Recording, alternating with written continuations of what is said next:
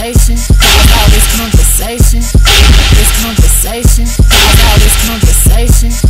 This conversation. Okay, you ready? This conversation. All this conversation. Full-time killing, bad hole driller, chowder for the kitten, mellow yellow lemon, I'm glowed up.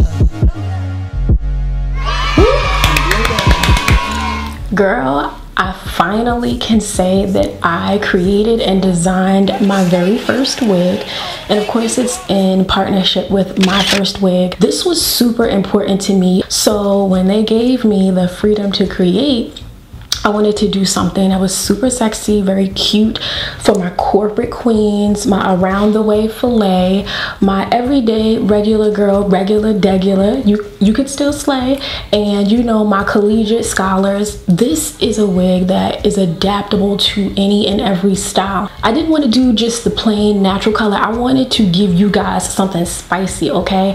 I wanted to introduce more of that nice ombre gradient, the dark root, so you feel comfortable, but you know, you still have a bomb color job. And let me just tell you, I have been fooling people when I've been wearing this wig. They're like, I thought that was your hair. No, sis, it's a wig. I wanted you guys to see this unit at every stage. I'm showing everything from start to finish, what it looks after on a wash day, how you style it. I just wanted this to be like informative, and so you guys feel confident. Every wig that you get, you gotta own it, and this is something where you put it on and all you need really is your confidence to accentuate the style, okay? So again, I'm hype. I know my mama gonna want this, you know. I see you, mom, you can't have mine, but you know, I'm not gonna waste your time. I'm gonna just get into it. Product photos for the K highlight bob accurately represent the condition and state of the hair when it's taken directly from the packaging, and I used very minimal manipulation and basic styling options so that you guys feel confident when you make your purchase, because that's important to me. And of course, this is a lace front wig. This is the most beginner friendly cap construction, and you get about 6 inches of free parting space spanning from the crown down to the front edge, and there are neatly executed wefts at the back along with adjustable straps and 3 combs. And you guys can see the pre-tweezed hairline. The dimension within this unit was killing me. This was the first time I tried this on and I fell in love. I was gagging like this. This is it, sis. Once you know you are definitely comfortable with the style, the cut, the fit of your unit, this is when you can start to remove the lace. Pull the hair all the way back, take your time, go slow if you need to. Now, underneath that wig, I want you to try plaits or cornrows straight back. I want you guys to take care of your hair. I'll link my ultra hydrating mixture below because I want you guys to truly protect your hair at its core.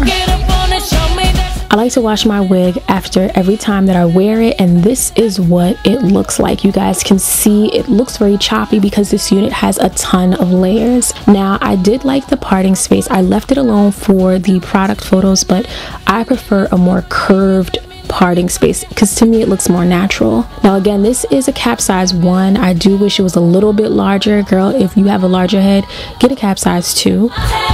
I am plucking the parting space because I'm just doing the most. This is not necessary. With the right powder or concealer, you can completely skip this step, sis. Do not hesitate. Now I'm using mousse to just mold the hair in the direction that I want it to lay. Let me go. Say you never let me go. Say you never let me go. Say you never let me go. This is the first styling option. You can use a blow dryer and a round brush. I love a round brush because it definitely adds shine and it's a quick way to achieve a curl, but I'm trash at it, but I did want to show this as an option. I'm still learning, but if I can get on here and try, y'all can get on there and try. But I definitely like how this unit looked after using the round brush and the blow dryer. Now, if you are someone who can tolerate, you know, a little bit of flat ironing, just bump the ends. Y'all know about that. Just bump the ends. This is all you have to do with this unit. But if you want to take it a step further, if you like how my hair looked in the intro, this is what I do. I take the unit off, use my T-pins to secure it on a canvas blockhead, and I create very small sections and I curl the hair in the individual pieces to really get that volume. As for the wig application, I like to do the got to be glued method. This is the standard method. If you want to see the stocking cap method, girl, please give this video a thumbs up because I slayed it. I tried it and it was everything.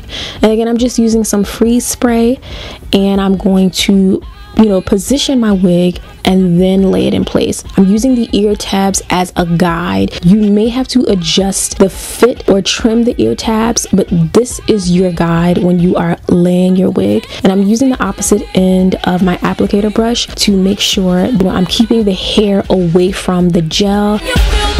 With a small tooth comb, I'm just going to pull the hair away from the gel because I don't want it to stick. And then I'm just going to use a satin scarf to secure the front perimeter of the wig. And I'm just going to allow this to set for about 15 minutes.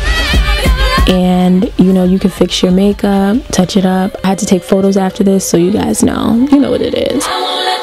But after 15 minutes, I took it off. If you see any residue, any kind of buildup of the gel, just take hot water or a makeup wipe and remove it. Be very gentle. Now, I did take out some hairs at the very front. I'm going to trim them down.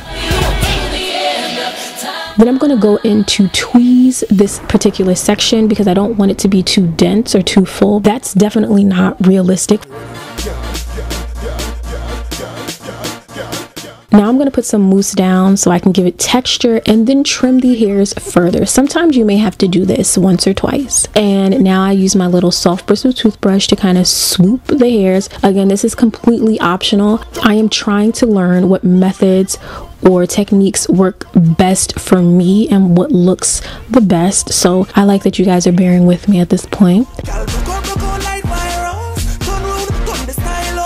But I'm using a Sanex Mega Strip to just lay down the perimeter hairline, and I'm using a blow dryer on cool for about 5 minutes. And then I'm going to remove it and begin styling my hair. I like to just bump the hair once more when it's on my head. I just feel like, you know, you get a fresh curl. It gives you even more life. And it's a great way to kind of refresh your look. And you guys can see how I'm holding the flat iron to get that kind of loose S curl at the very ends.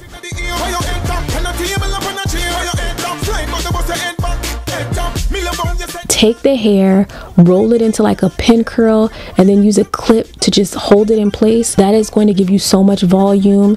If you want your hair to stay gorgeous, you want to preserve that curl, please do that method. Now, if you guys loved how my hair looked in the intro, very voluminous, this is what I do. I curl the hair in the opposite direction that I want it to lay, and I'll lay it in the opposite direction of how it's going to flow as well. And then I just like curl it in such a way so that I'm creating that volume. What really maximizes the volume is a little bit of freeze spray and a little bit of mousse. I'm trying not to go overboard with product, you know, I'm trying to get better.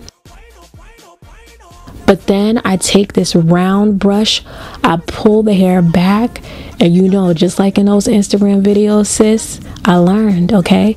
You pull the hair back and then you push it forward and you just fall in love. It's really a beautiful thing. I'm so happy I learned. But again, this is not the final look. I'm just doing this and I'm going to kind of pin my hair up and clip it in place. And then once you let your hair down, girl, you're gonna give all types of life. And I love this look. I'm so happy this is my wig. I cannot believe this. And I just want to say thank you.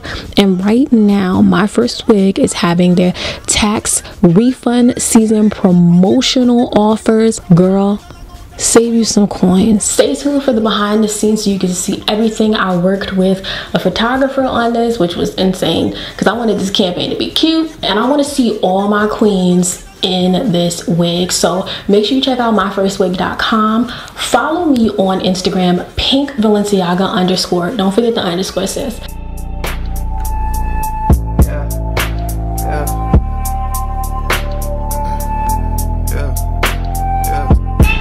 Okay, so I'm here with Michael. He was my photographer for today. What's up? You did an excellent job, thank you.